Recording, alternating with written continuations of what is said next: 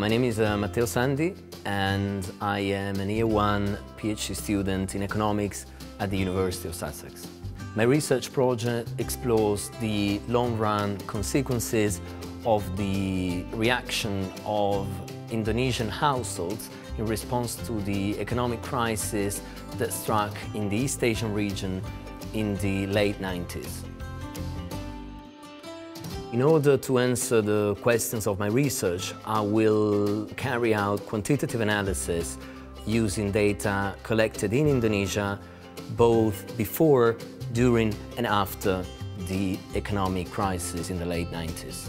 What I do is I look at quite common reactions to economic troubles from people, from families, and I want to see to which extent these reactions are convenient in the long run and to which extent the evidence from Indonesia, from this case study, can be extended to other regions, to other cases, such as the current crisis in the Eurozone.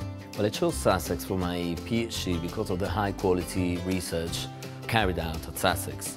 I first moved to Sussex 3 years ago for my MSc, but then I liked the way people work here so much that I'm still here in my PhD now.